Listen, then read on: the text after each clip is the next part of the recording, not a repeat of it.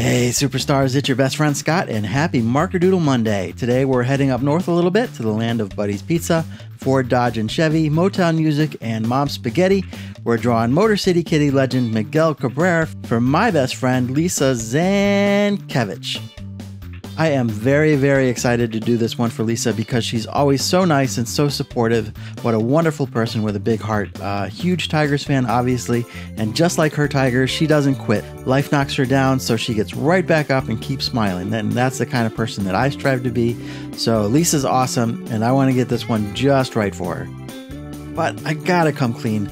I really don't like MIggy. I mean, really. Most of you know that I'm a huge Cleveland fan, and this guy had been a thorn in our side for years. I think it was like mandatory for him to go 2 for 3 with a walk, a double, and a home run every time he played the Indians. And then he'd have that smug smile, and I just want to smack him right in the face. What a jerk, right?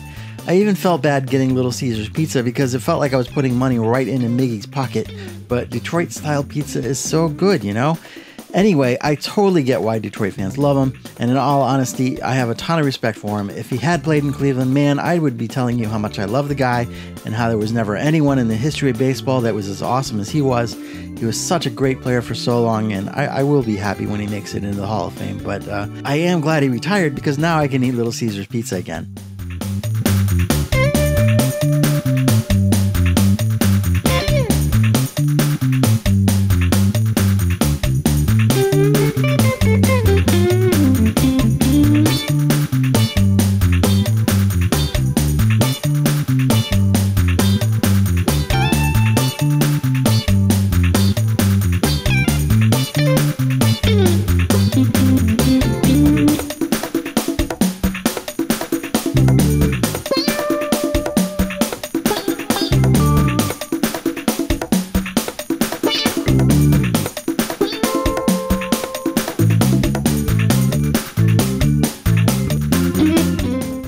Lisa gets this original drawing, but since this is part of my Marker Doodle Monday series, you too can buy a limited edition MIggy card with this art on it. I mean, please buy 1 or 2 or all of them so I don't have to look at that home run hitting grin anymore.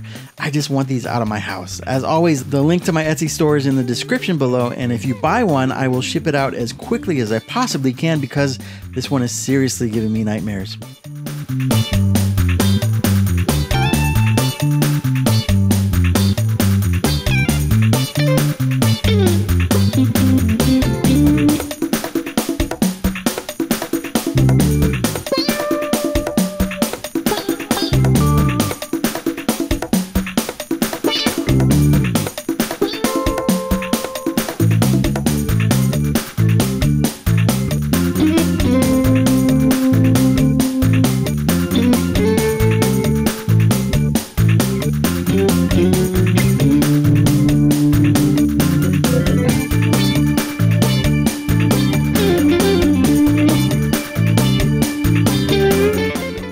Alrighty, there's our man MIggy. I do like how this came out, and I am thrilled that I got to do this for Lisa. Thanks again, Lisa, for all of your support and your patience. And of course, thank you guys for watching. I guess you can go find a better, less biased video to watch, and we'll see you real soon.